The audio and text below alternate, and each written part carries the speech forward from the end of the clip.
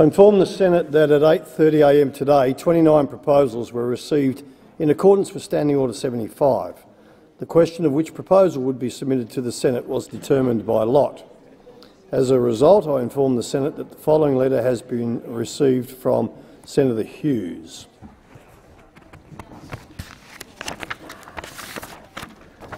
Dear President, pursuant to Standing Order 75, I propose that the following matter of public importance be submitted to the Senate for discussion: the failure of the Albanese Labor Government to guarantee maintaining the Australian Government's critical and job-creating infrastructure investment to secure the future prosperity and sustainability for regional and rural Australia. Is the proposal supported? 6. Thank you. 7. I understand that informal arrangements have been made to allocate specific times to each of the speakers for today's discussion. With the concurrence of the Senate, I shall ask the clerks to set the clock accordingly. Senator Davey.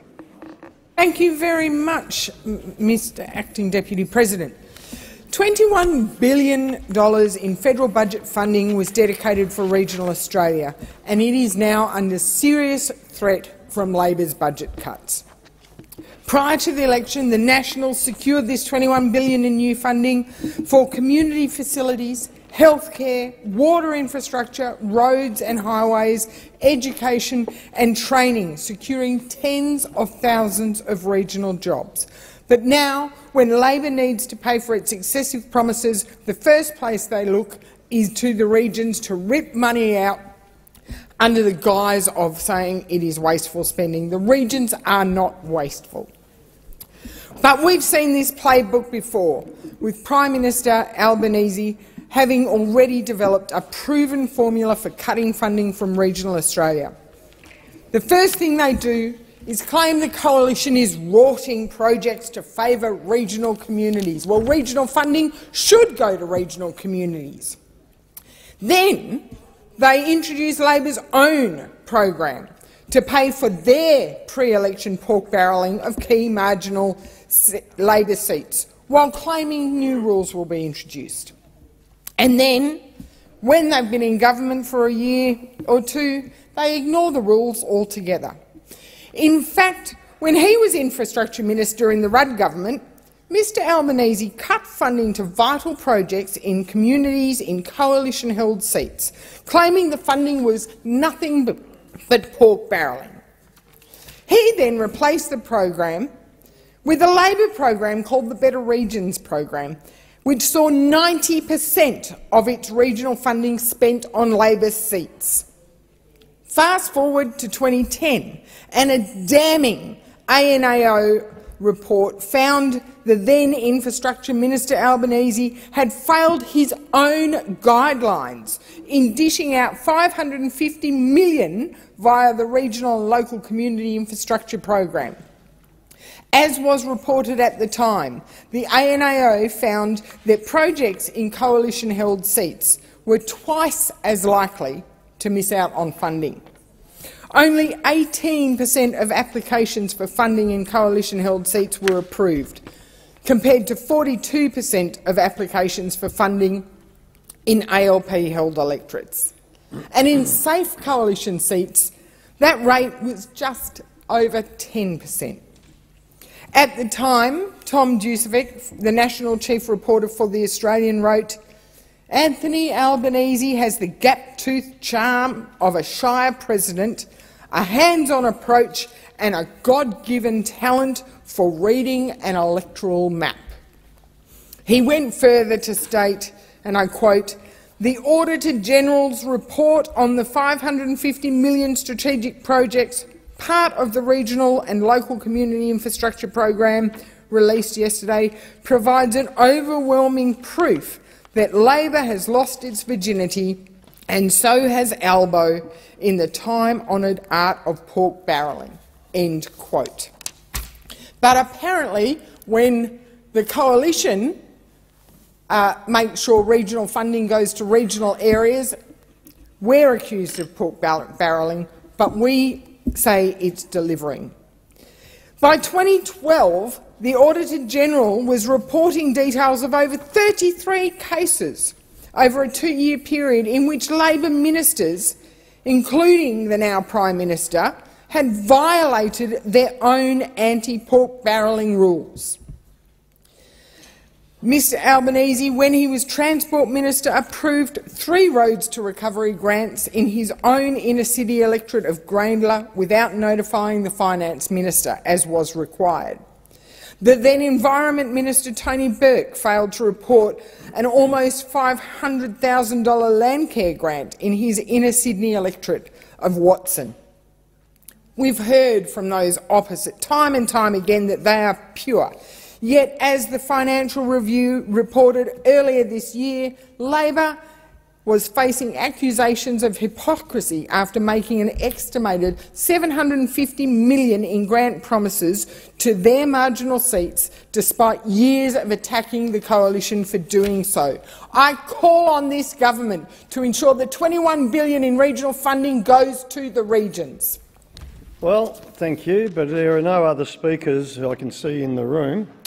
Senator Chandler. Mr Acting Deputy President, it is such a pleasure to be standing here today talking about the failure of the Albanese Labor Government to invest in the critical infrastructure to ensure the future prosperity and sustainability of regional and rural Australia. Sorry, Senator Chandler, you're not on my speakers list. Can you just let me know whose place you may have taken for the timing arrangements? I will say Senator McDonald. Senator McDonald? Mr Acting Deputy President. I don't think it matters either way because we're all on 10 minutes. But no, we're not all on 10 minutes. Oh, sorry. But I now know you are. We'll say Senator McDonald. Thank you, Mr Acting Deputy President.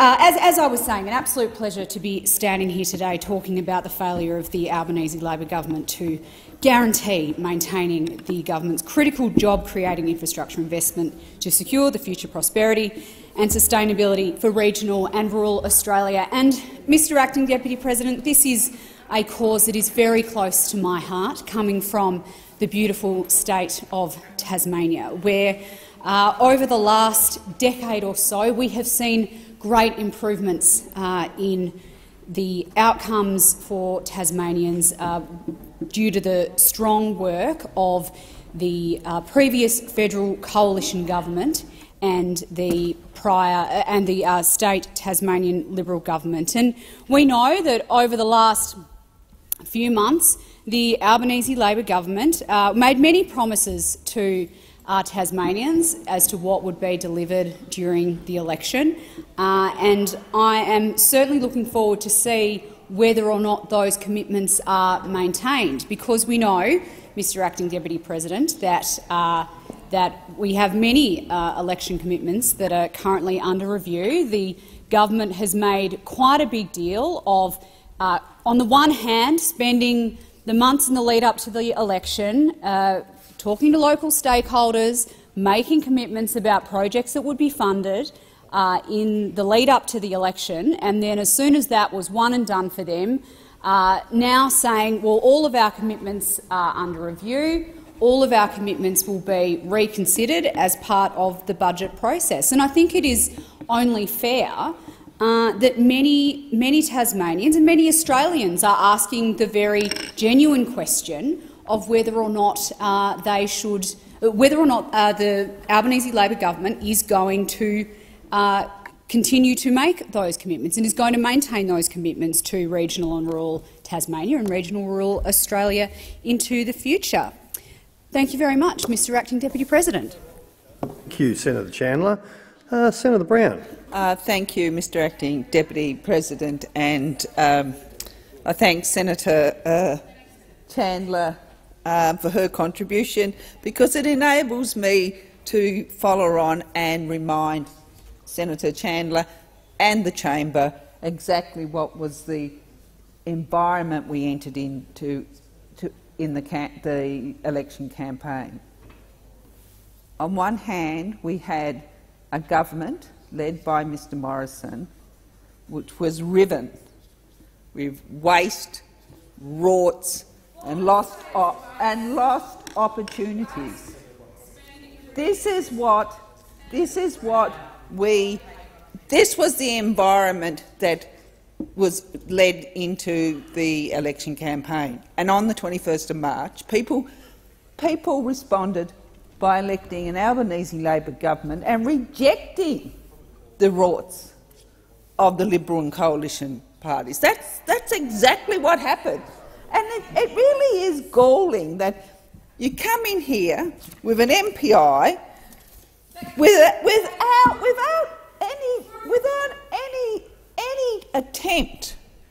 any attempt to acknowledge what was actually happening in the region. In July, now Senator McKenzie, who's normally very polite and sits and abides by their standing orders and sits politely by, but has got really fired up now because she doesn't like to be reminded. Mr Acting Deputy President, she does not like to be reminded how they shafted rural and regional Australia. That's exactly. Look, you can argue all you like, but I want to go back. I want to go back, not too far back, because this is a new government leading up to their very first Albanese Labor budget in October, which I'm looking forward to immensely, delivering on our election commitments. But back in July of this year, on the 28th of July of this year, and Senator McKenzie and other senators in this chamber will probably know that that was the day that the Australian National Audit Office issued a scathing report into the Coalition's management of the $1.15 billion Building Better Regions Fund. Scathing report. And I just want to take this opportunity because obviously on presentation of this MPI it appears the Coalition have forgotten their period in government, or they're trying to whitewash the history. But it's not going to wash out in the community, not out in the regions, out in rural Australia, because they remember the rorts and the waste and the lost opportunity. No strategy for these regions, just pork barrowing, and that is not delivering. I just really cannot believe. I really cannot believe the Senator McKenzie believes that throwing in a bit of pork every 3 years it makes up for not having an actual strategy for region and rural Australia. This is what they're putting forward now. I mean, seriously.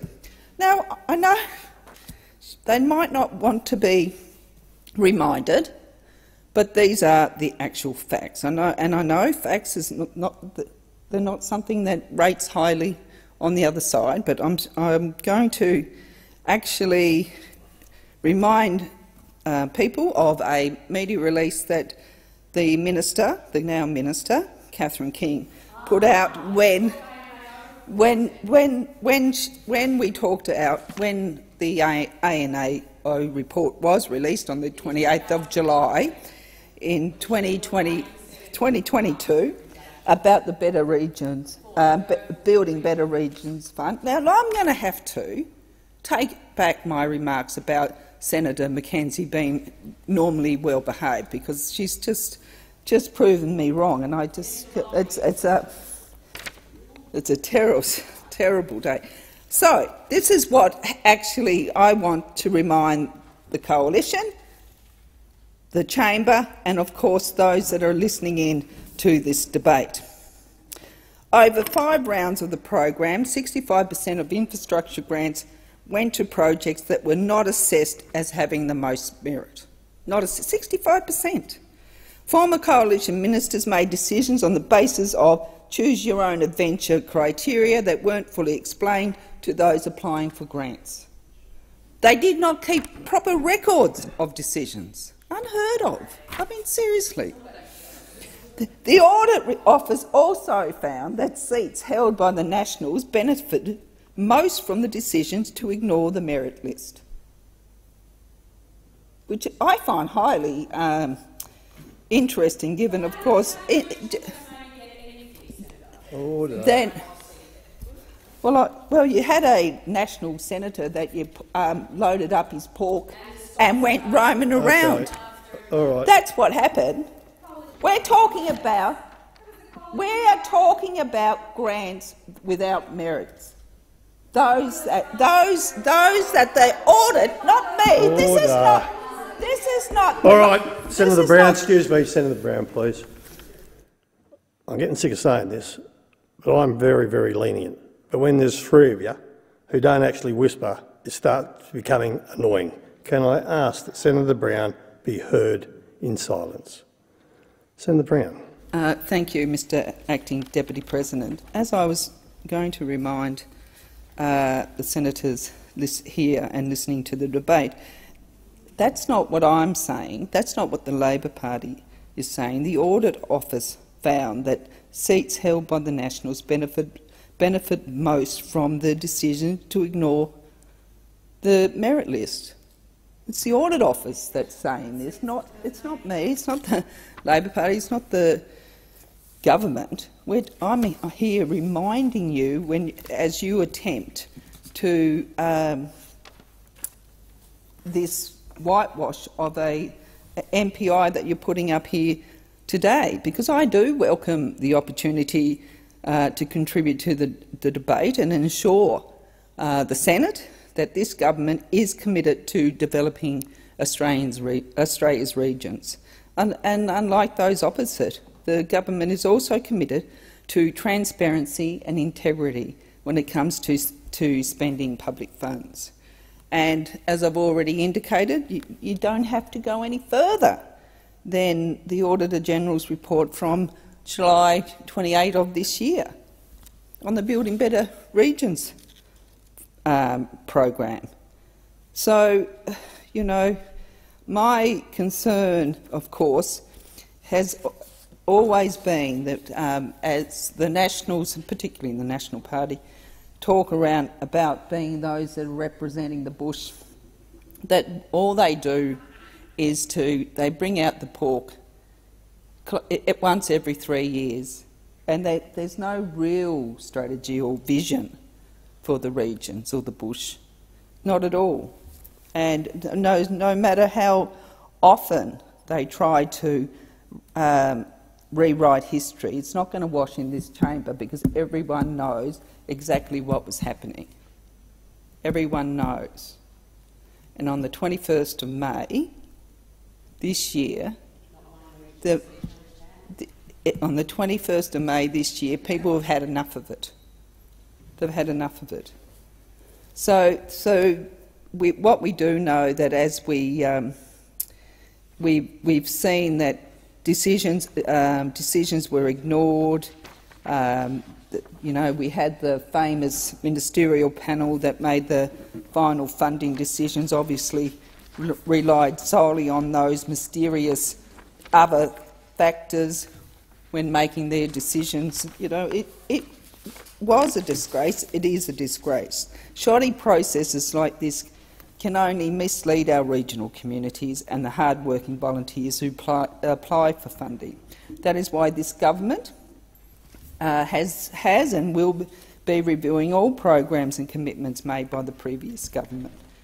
So we've said that before, and that is what we will be doing. Of course, all of our regional communities deserve better when it comes to infrastructure, but that infrastructure must meet local community needs and be delivered in a sustainable way. That is why all funding decisions made by this government will be transparent and will take into consideration needs of regional communities. Thank you, Senator Brown. Senator Roberts. Thank you, Mr Acting Deputy President. As a servant to the people of Queensland and Australia, I speak to Senator Hughes' matter of public importance on the need for infrastructure in rural and regional Australia. I welcome this discussion and agree that rural infrastructure is a pressing need. So I ask, what the hell did Senator Hughes' party do about infrastructure over the last 10 years? I'll save the public looking up at that. Nothing. In fact, the last 10 years have been counterproductive. Inland rail has been so poorly handled that only a few kilometres of track have been built. The Liberals and Nationals insisted on bringing inland rail into the city of Brisbane instead of the regional centre of Gladstone Port, a much more logical destination. In the process, inland rail will traverse the Condamine floodplain. In the recent rains, Millmerran would have been flooded as a result of the inland rail embankment, damming the floodplain. Recent rains have issued their warning, and the Albanese government must change the route of inland rail, sending it north to Gladstone. How many major dams did the Morrison government build? None. The NBN rollout was a disaster, and many locations across rural Australia have an internet connection that only can be described as a joke. So I agree, now is the time to get going on infrastructure. Growing our economy and putting the excess liquidity introduced during reckless COVID mismanagement to good use in building productive infrastructure is a solution to inflation. Productive capacity will restore our economy to an even keel and guarantee our economic and national security moving forward. It will increase our country's productive capacity. One Nation are committed to rebuilding this country, literally. I have already succeeded in bringing Project Iron Boomerang before the Senate Rural and Regional Affairs and Transport References Committee for a significant inquiry. Project Iron Boomerang is an exciting and visionary project that consists of a 3,300-kilometre railway and multi-purpose easement across the top end. The route does not pass through any national parks and can be privately funded, such as the interest overseas and in Australia in the project. The name comes from how the railway will be used, bringing Western Australian iron ore across Queensland's coal, where steel parks will turn those into quality Australian steel for domestic and export markets. Trains will then return carrying Queensland coal to steel parks in Western Australia, producing more steel for export. Boomerang. The rail line will open up rare earth deposits that are currently stranded assets without the power to mine and the transport to bring to market. Rare earths are key ingredients in wind turbines, battery storage and most modern electronics, including phones and computers. Australia must take its place in producing these minerals using well-paid workers and not the child and slave labour currently featuring strongly in world supply chains. World steel demand is expected to increase at 2 to 3% growth over the next 30 years as the emerging economies of India, Pakistan and Bangladesh replace falling demand from the USA and Europe. Project Iron Boomerang will reduce long supply chains on iron ore and coal exports with much shorter supply chains. Iron Boomerang will use electric gas-powered locomotives. Large ore-carrying ships burn 10,000 litres of oil per hour. For those pushing 2050 net zero economic insanity, the reduction in taking ships off the water will be significant in cutting carbon dioxide from human activity. Every tonne of steel made in Australia will take the world closer to the UN's unfounded 2050 net zero target that Labor, Greens and the Liberal Nationals slavishly adopt. And there will be a lot of steel, high-quality steel. East-West line parks have received formal expressions of interest from some of the world's largest steel manufacturers to locate steel mills in the vicinity of Moranbah in Queensland and in the Pilbara of Western Australia. 10 steel mills are anticipated producing 88,000 tonnes of high-quality steel and creating 40,000 breadwinner jobs for Australians. If that sounds optimistic, understand the world steel market is currently worth $1.3 trillion. Australia has just 6% of that. Iron Boomerang will make Australian steel cheaper than market leader China and higher quality. The attraction to Labor should be clear. A huge increase in Australian steel production will save the jobs of union coal miners that the Albanese government threatens in Labor's sell-out to green ideology. The multi-purpose corridor I mentioned earlier will carry water from Lake Argyle and Hells Gate through the corridor, along with internet and power cables. This will allow for the provision of water, power and internet to hundreds of remote communities across the top end, lifting up the lives of those mostly Aboriginal communities in a way that 100 years of shallow, patronising federal government policy never has. That's the power of infrastructure, and I thank Senator Hughes for her excellent motion. Thank you, Senator Roberts. Senator McKenzie. Thank you very much, Mr Acting Deputy President. And as the Shadow Minister for Infrastructure, Transport and Regional Development and the Leader of the National Party in this chamber, it gives me great pleasure to stand and contribute to this debate today. The fact that the only place the newly elected Labor government is looking for budget savings, the only area in the budget that they have flagged themselves, and you heard whether it's the Finance Minister in this chamber, whether it's the Treasurer in the other chamber, whether indeed it's the Minister who is tasked with the responsibility to develop regional Australia. They have all said every program, every project is having the red line run over it. And I'm very proud to have been part of a government that backed the ambition of regional Australia, that backed our industry, that didn't think the 9 million of us that don't live in capital cities means that you don't get to go to a great school or that you don't get access to quality health care, because that is actually the reality out in the regions. And that's why the programs that the Labor Party and Senator Brown was starting on the rhetoric there today are wasteful. Spending money in the regions is wasteful. Spending money in the regions is all politically motivated for the National Party. Well, come out to Dubbo, come out to Orbost, Mildura, come out to Whyalla, come out to Geraldton, come out to Cloncurry, thank you, Senator McDonald, and have a conversation with these communities who expect, as citizens who work hard and pay their taxes, why they can't get a doctor, why their kids shouldn't have access to a high-quality education, and why their roads are crumbling, and why their economies aren't diversifying. And that is what these programs and projects have been focused on for over 10 years. And we are very, very proud to have additionally been able to secure $21 more billion in the March budget of new money into rural and regional Australia, because as our nation embarks on a trajectory to net zero by 2050, guess what? It's not going to be a win for all. Some communities are going to be more significantly impacted than others. And so the Labor Party signed us up to a more ambitious target. You won the election, tickety-boo. Where is the commensurate commitment to fund rural and regional communities' ability to seize the opportunities that you tell us are coming, and also to overcome the challenges that are coming their way?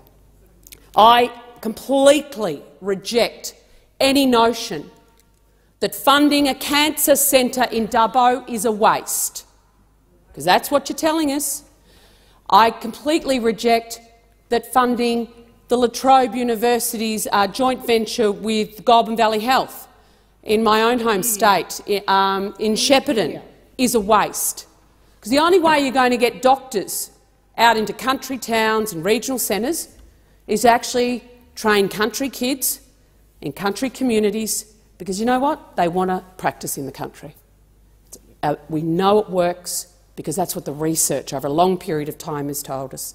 So instead of trying to force people who don't want to be in the country out, we have focused on building facilities and partnering with local healthcare providers to train people locally. So the very programs that the Labor Party wants to slash, the very projects that Jim Chalmers right now is running his red pen through, are the very projects that will underpin not just the economic future of rural and regional Australia, but our social infrastructure. The things that should be about equity in a country as rich as Australia. It should not matter where you live in a country as wealthy as ours, of your education attainment, of your health outcomes, of what your median income level is. But you know what? The sad fact is, it does matter. And the real reason the Labor Party is framing this budget up that investing in rural and regional Australia means waste, or that somehow it's politically motivated, is so they can actually slash funding in the upcoming budget to our hospitals, our schools, our sporting fields, the facilities that you all take for granted in your capital cities are facilities that we desperately need. And the reason that the National Party fights so hard within successful coalition governments is because it is about need. All of these programs, whether it's the Building Better Regions program, the Roads to Recovery program, the Bridges Renewal program that you want to cut, are so oversubscribed. Not because rural and regional Australia, thinks it deserves more than its fair share, but because there is such a need out there. And there is a reason why you didn't win the seat of Braddon, Senator Brown. It's because Braddon knows the best way for them to secure a better future for their families into over coming decades is to vote for Gavin Pearce, a Liberal member of Braddon. No National Party there. The reason why people in Gippsland vote for Darren Chester, why people in Calare vote for Andrew Gee, why people in Gladstone vote for Cole Boyce, why they vote for the Liberal Party in Western Australian seats, why they vote for Rowan Ramsey and Tony Passon in regional South Australia, is because they know the first thing you do when you come to power is you look to cut funding to nearly 9 million Australians, because it's an easy hit. You'll never lose a vote from it. And you come in here and you champion that you are the party for all Australians, that you are the party for working Australians. Well, you're not, because if you were, you would absolutely back not slashing $1 from the regions, that you'd back their ambition and plans to grow, that their children deserve a prosperous and sustainable future just as much as your kids do.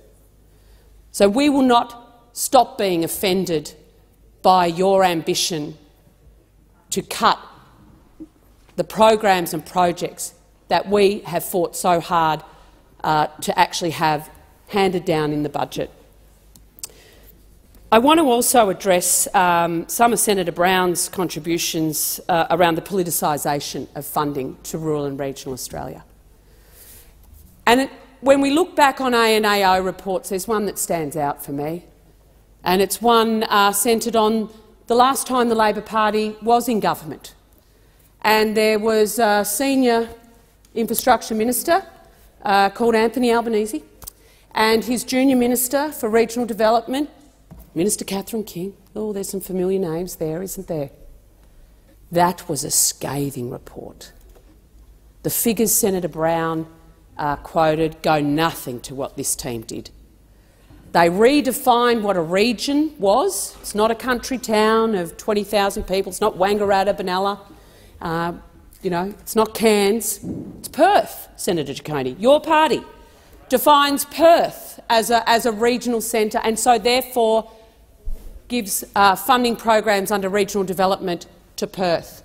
But what I think was more scathing was that this minister ignored 80% of the recommended projects from the Department of Infrastructure.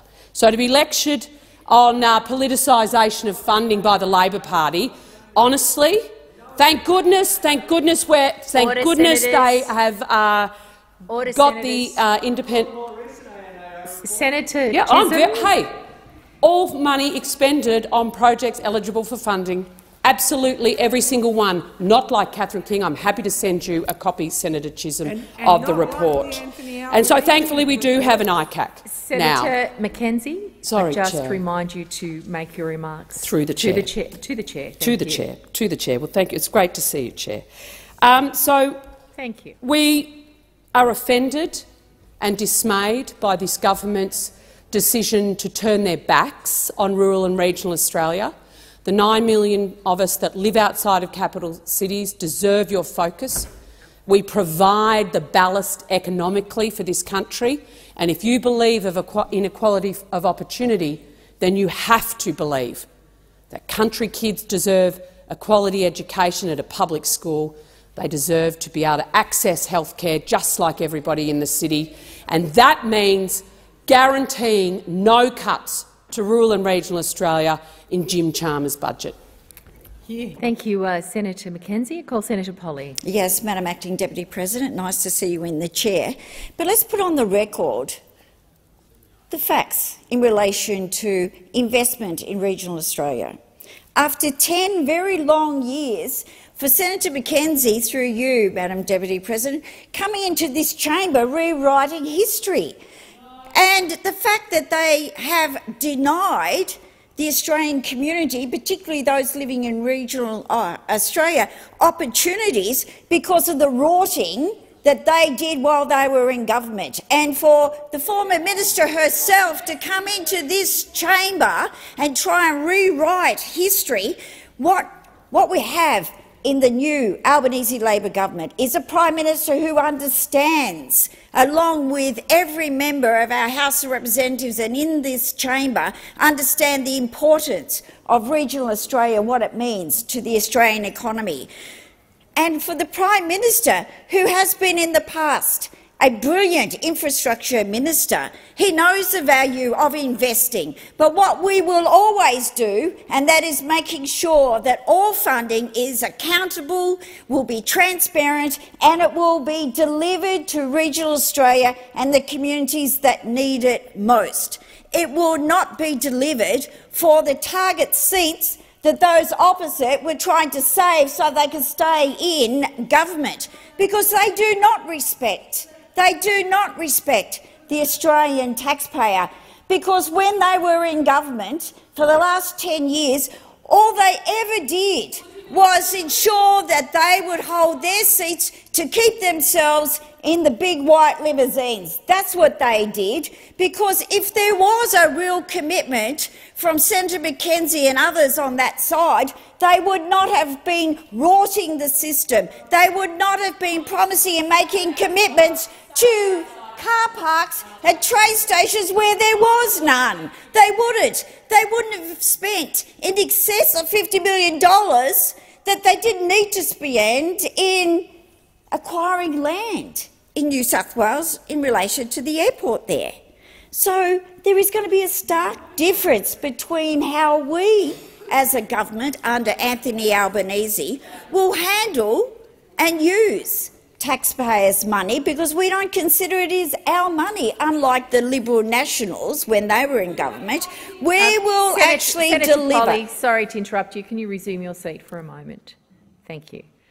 So I'm loath to interrupt the debate, but there is a constant calling out from the members of the opposition. It would be much more orderly and in accordance with the Senate standing orders for you to resist from calling out across the chamber.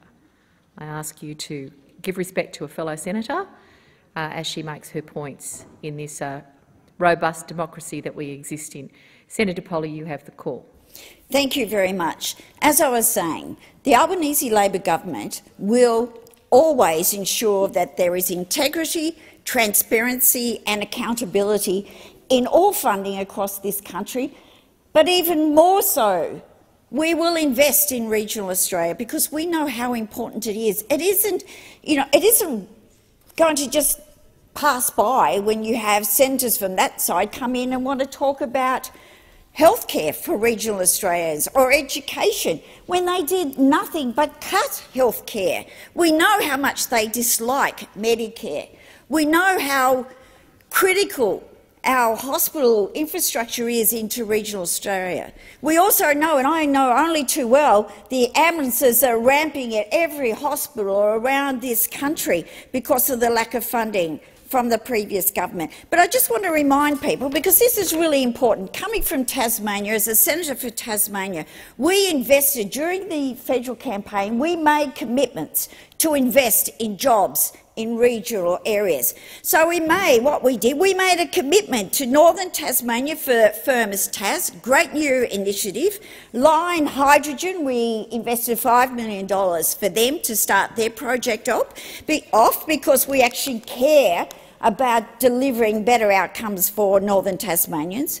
Waverley Woolen Mill, we've made a commitment so we can start manufacturing, and I'm sure my two fellow Tasmanian Liberal senators for Tasmania would support our funding to all of those businesses in Tasmania. A very old woolen mill that is now doing some amazing work and developing future projects for themselves to ensure that they have a business model that is going to take them forward, and they're getting into recycling and all sorts of wonderful things, creating real jobs in northern Tasmania. Now, we did that, and I'd be very surprised if those fundings aren't part of the budget that will be announced in October.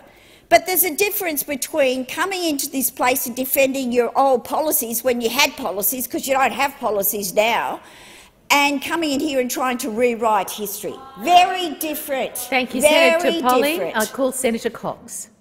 Thank you, Acting Deputy President. I am so glad to add my voice to this matter of importance, and I'll add to the echo that's in the chamber of wow, is coming from the opposite side, and what I've seen in my short time being here, because what I saw at the last election was reveal the Australian public actually want to end this system that is currently enabling grant programs in this country that were co-opted by politicians for pork barrelling. And for many, many years it's been talked about right here in this chamber. Further, I think the Australian public got sick of a government that had a complete mismatch of policy objectives with no real outcomes. Fixing a pothole, pipeline, upgrading a building that's no longer fit for purpose might be huge media moments over there, senators. And, you know, you can cut a red ribbon and you could talk about investing. Order, Senator. I would ask all senators in the chamber to show some respect, please. Senator, you have the call. Thank you. But investing in public infrastructure is vital to Australians. These investments can have real and tangible impacts for the lives of Australians. But it's also important to note that the new projects are in fact a symptom of state capture. The approach of keeping their mates in business and lining their pockets rather than maintaining and upgrading the current infrastructure has left us in this current situation, meaning our rural and regional areas are the most marginalised. Hospitals and rural... Sorry, President.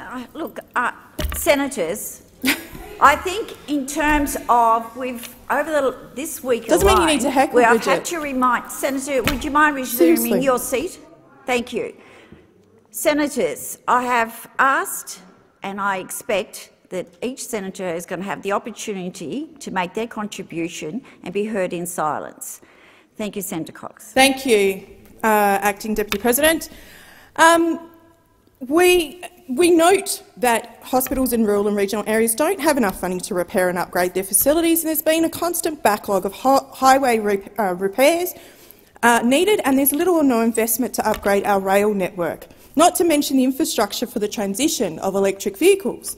However, under the previous government, billions of dollars was invested into infrastructure projects related to fossil fuels. Over $1 billion was committed to the Beetaloo along both direct and indirect funding. And the indirect investments included $173.6 million for the NT gas industry road upgrade, $300 million for low emissions LNG and clean hydrogen production at Darwin and carbon capture and storage infrastructure, and $1.5 billion for a new port infrastructure at the Middle Arm Harbour, which we heard about today during question time. All of this investment while First Nations communities in the Northern Territory in particular have entire families living in one room. So rural and regional communities who need health facilities, education and roads are being taken for a ride. But once again, the major parties are propping up the fossil fuel industry in this place at the expense of everybody else. Once again, the major parties are doing the dirty work of those fossil fuel companies so they can keep raking in millions of dollars of donations. These companies don't need the money. They are making record-breaking profits and they are not paying any taxes on them.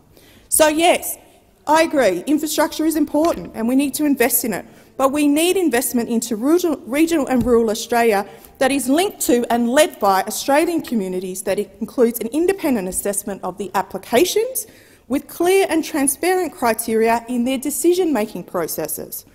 This government and previous governments are continuing to support the fossil fuel industry that is destroying our planet and funneling public money through these infrastructure projects to pave the way for them to keep going and, worse still, to have those assets abandoned. We need to transition to renewable energy and we need to do it now. The good news is that this is already starting to happen and we are seeing the global pressure from our markets for fossil fuel fossil fuels that is drying up. So why does the government keep spending more money in building new infrastructure for these projects, especially when the science has told us that we can't open up any more new coal and gas mines or extend the life of the existing ones? This continued investment is propping up a dying industry which will only benefit the executives of these companies, whilst throwing workers and communities under the bus. They will continue to extract dirty fossil fuels as long as they can, long after the supply chain is gone and no longer profitable. My colleague, Senator Penny Ormond-Payne, has a bill which will establish the National Energy Transition Authority to guide Australia's shift into an economy powered by reliable, secure and low-cost renewable energy.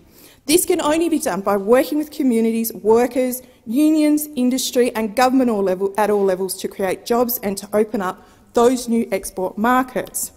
The climate crisis is here and there is no doubt, but our infrastructure is no longer fit for purpose, and some of it was not fit for purpose to begin with. We need to make sure that we are making the investment in the right place. Thank you, Senator Cox. Your time has expired. Senator McDonald. Madam Acting Deputy President, I'd like to start with an apology to those opposite, because I'll be mentioning places in my speech today that they've never heard of. There are places where the Coalition spent many millions of dollars to deliver life-changing projects that reflect the importance of those places, away from the big football stadiums, cross-river rails and 8-lane highways. Places where $3 million can build a new grandstand at the local football club and transform the entire district for generations. Madam Acting Deputy President, without viable regional communities, Australia stops. Without consistent and significant funding of roads and community infrastructure, regional Australia does it a whole lot tougher. The Coalition understands this. The National Party understands this. But for those who really need to understand it, the Labor government, they're happy for regional Australia to fend for itself. But of course they still want all the goodies the regions produce, all that tax and royalties from mining, all that healthy trade surplus and GDP boost from agriculture. Currently the resources sector as a whole supports over 1.1 million direct and indirect jobs within Australia, contributing over $32.6 billion in direct salaries in 2021. The government has even acknowledged that the resources sector is to thank for a $50 billion budget boost this year. The Australian oil and gas industry directly and indirectly supports over 80,000 jobs, contributed over $5.35 billion in tax in 2019-20 and recorded a $15.9 billion surplus in the trade of oil and gas. And over the past decade, the oil and gas industry paid more than $64.4 billion to the government, with contributions spanning decades, totalling $161 billion since the mid-1980s. That is a lot of roads, hospitals, schools ordinary taxpayers didn't have to fund. Let's not forget that mine workers earn about twice the national average wage, and their taxes also flow into Canberra's coffers. Agriculture is worth $71 billion a year to the Australian economy, almost exclusively generated in the regions. And both of these industries support entire towns by providing employment. When you look at these staggering figures, it's hard to believe any government would consider cutting the artery to the beating heart of its economy. But that's what Labor is proposing. They had an election promise to scrap the Community Development Grants program, scheme responsible for completing Charleston Dam near Forsyth in far north Queensland, which I opened this year. This dam has opened up the area to tourism at unheard-of levels and provided to water security for the agricultural district.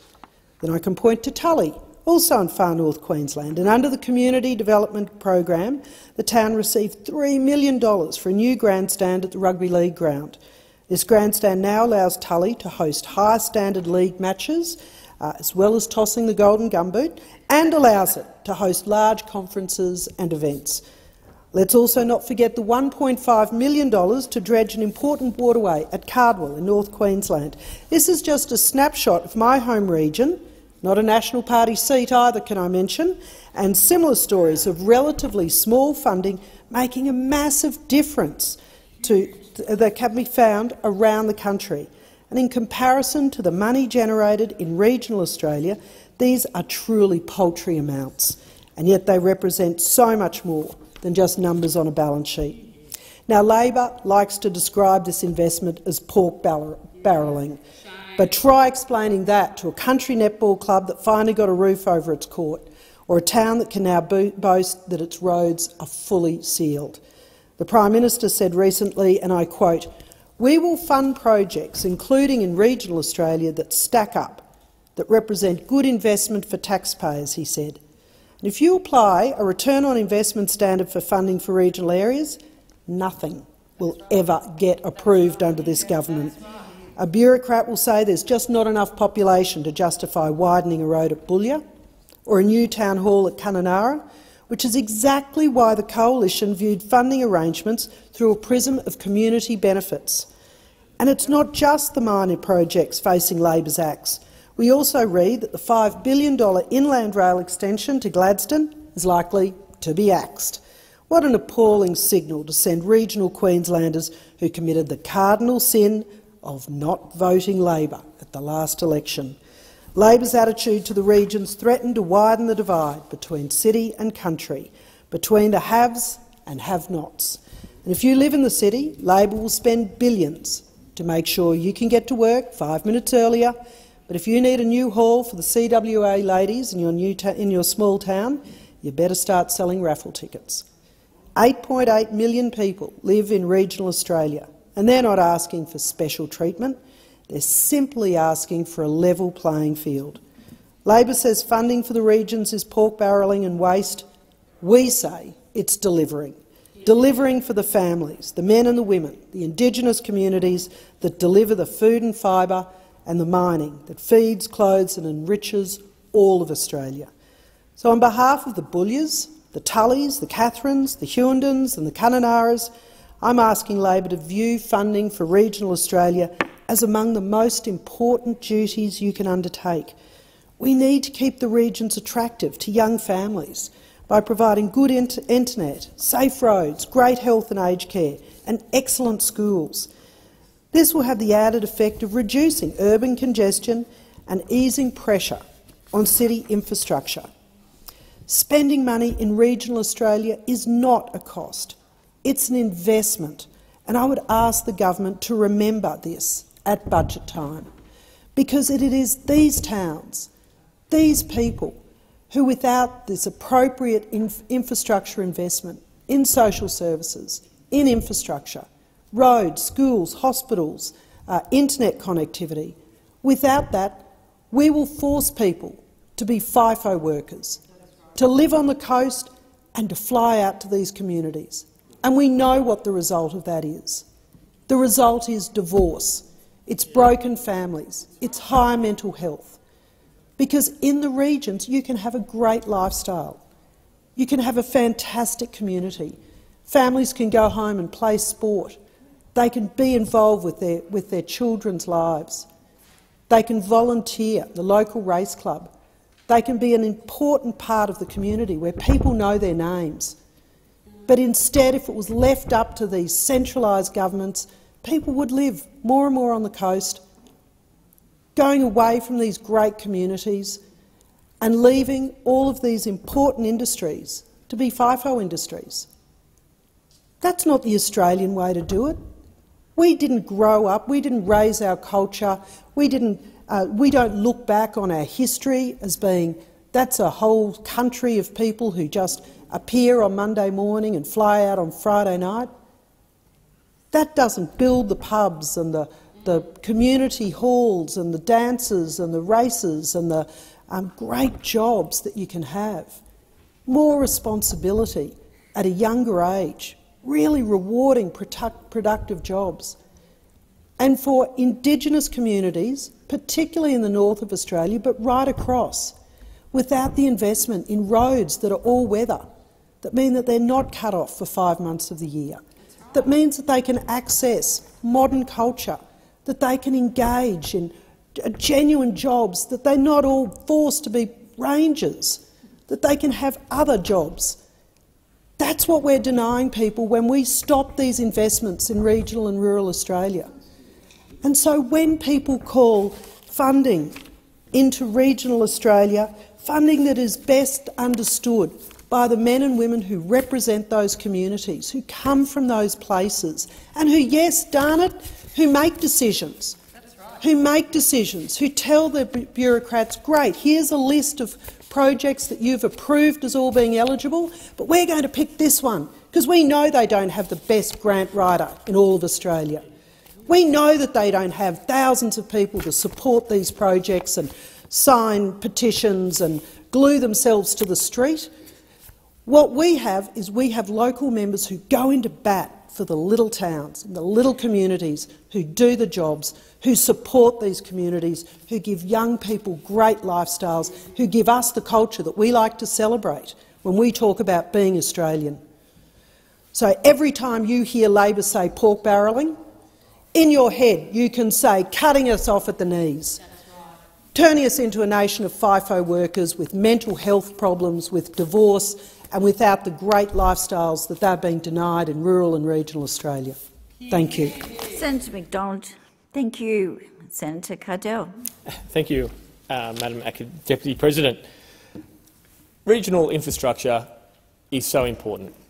It is the projects that go into small towns and regions that get jobs, get people moving in, start rebuilding economies after the move to the cities. I spoke in my maiden speech in this place about the fact that we are hampered in regions because the cost-benefit ratios measure benefit, economic benefit, not need. When they put thousands of people saving 5 minutes on the way to work in a city over dozens of people being able to drive safely down a road, it is wrong. That's right. When we sit there and we think of regional towns, the jobs they've lost over the cutbacks and the displacement over some time, it is investments like these that get people coming back. When they come back, the whole town grows, because we've seen the money drain from the regions. We've seen deals done where suddenly farmers have to deal with Woolworths and Coles and they lose money from the farm, so they lay off a farmhand. And suddenly the farm isn't as expensive, so the bank closes. That takes a few tellers away and takes the bank manager away, so the school's no longer viable, we lose the school. Everything we can do to put money back into these regions multiplies and makes regions better. During COVID, we saw a migration of people from the cities to the regions. We saw them going to where they could have a life, going where their kids could have a future, going where they could have lifestyle. And that's despite being down on the services that are normally offered in cities. Madam Deputy President, when those other across the road say, here we are pork barrelling, we are funding our seats, it's not new, it's not pork barrelling. Sometimes you know things. Sometimes you know people, sometimes you know projects. Senator McDonald spoke just previously about good grant writers. There is an industry in grant writing where they get commissions on getting things through, even if the project is not up to standard in reality. They can make the good appear brilliant, they can make the bad appear good. And they overrun true projects funded by true local champions that will make a difference in communities. And doing that, having members that stand up and say, this is important to my people, this is important to my town, is not new. I'd like to quote from the ANAO's report into the last Labor government. And I quote, in one instance, ministers, in brackets Albanese, made an explicit decision to approve an application that was known to be otherwise ineligible under the guidelines.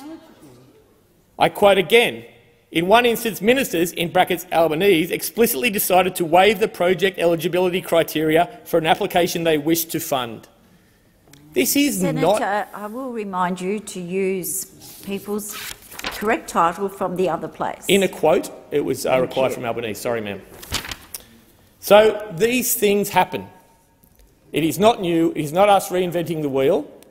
It is what happens when people stand up and see projects. And I'm not going to have a go at the now Prime Minister for this. Maybe he knew something that the grant writers didn't. Maybe he knew something that the things, because cost-benefit ratios don't know the project. If I go to, and they talk about National Party seats, there was a program, a big program, not just a little programs, a big programs. If we're talking about transitioning our economy, about diversifying our economy in regions that are energy and carbon dependent, significant funds were set aside under the previous government to assist communities to do that. I come from the Hunter Valley. I worked at the world's largest coal port. There was an allocation of $250 million under a regional transition program to assist the port to diversify. It is gone.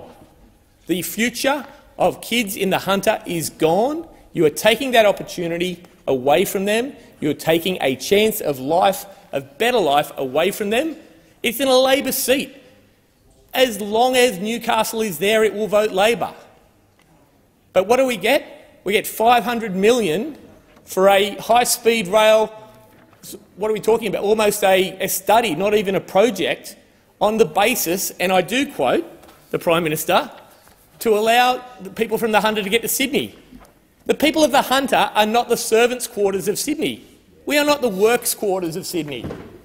We have a right to our own life. We have a right to our own aspirations, and that is being taken away, Madam Deputy President. If you go to the website, under the on the 20th of April 22, Treasurer Josh Frydenberg handed down the pre-election economic and fiscal outlook that included a document that was for community projects. Every one of those projects was warranted and needed. They are across all seats. Members of Parliament on both sides were approached, plans and costings were delivered, discussions were had with councils and communities, and the benefits would be delivered. But every one of those projects is being reviewed. Labor say they are reviewing those measures from PFO. What will Treasurer Jim Chalmers, Prime Minister Anthony Albanese and Infrastructure Minister Catherine King to do to look after our communities if they take this away? The answer is nothing. Madam Acting Deputy Speaker, on that list on their website, there are projects from every state, every region, every party, and they all fall down. Here in Canberra, renovate, rebuild the AIS Arena, $11.4 million. Is that to go?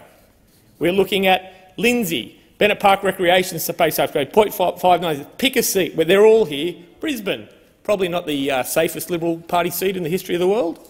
Brothers Rugby Club Facilities Upgrade, $2.5 million. Madam Deputy Speaker. Thank you, Senator. Your time has expired. Time for debate has expired, so we will move on to the tabling